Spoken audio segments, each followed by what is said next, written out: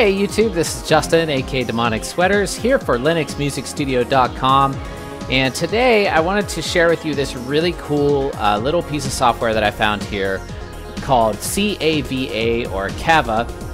And this is something that you can download from GitHub and build it yourself on your Linux computer.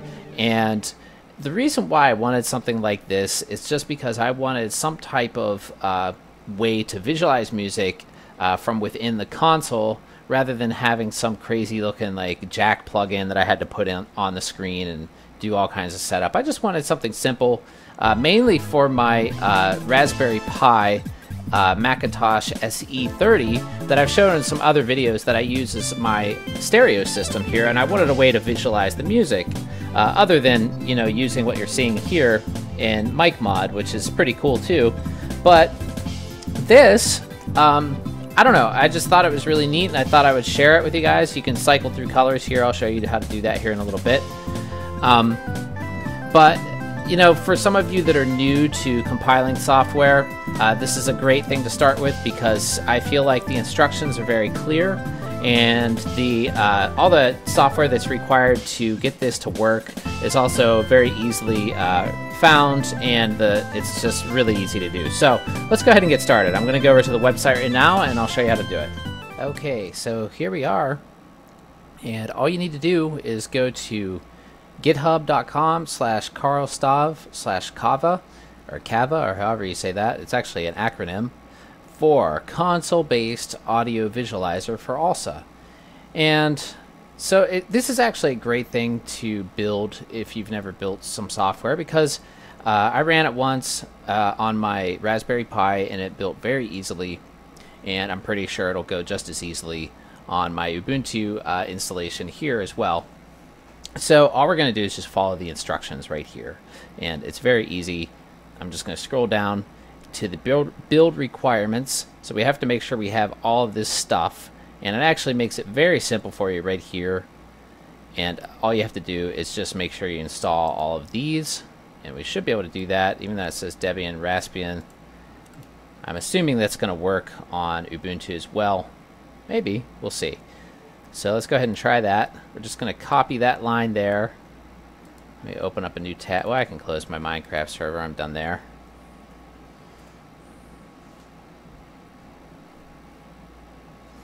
And, well, let's go ahead and open up a new tab while that's shut down. Alright, so let's go here, and we'll just paste that.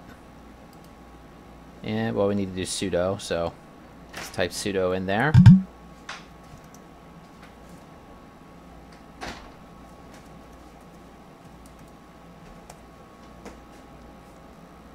Alright, so then it just says that it's going to install some software. We just tap yes. Now, anytime you're building something from source, you are going to need to make sure that the requirements are met. Well, let's watch that and make sure everything goes as planned, and it did. So, but this one, you know, not all of them make it this easy for you, but that's why I wanted to show you guys this one, because this is a great one to do, because it does kind of walk you through very easily how to do this. And I could read through all that, but I'm not gonna, because you really don't need to. There's a couple of more things here that you need, and those are automake, libtool, and git. I already have git on mine, but I don't know, I should have automake and libtool, but let me just make sure.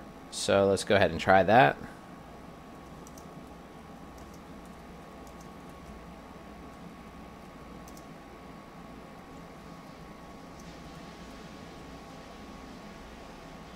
And yeah, I already had both of those, as I thought. And so here's all we have to do. First, we're going to go, and if you watched my Muse building from source video, then you probably saw this once already. And if you're familiar with GitHub, this is what you do. You just go to clone or download here, and let's get the link. Copy that. Go back to the terminal. We're going to do git, or just git clone. Then paste that link in there.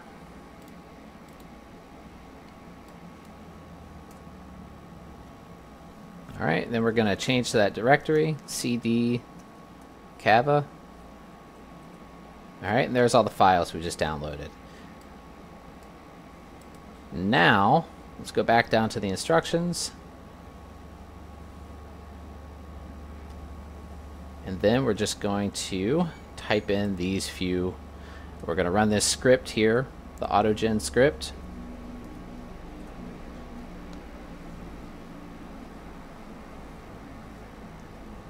And then we're going to run configure.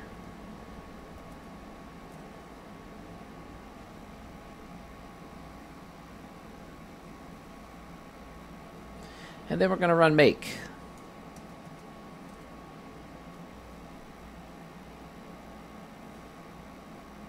Now there's one thing that they left out here.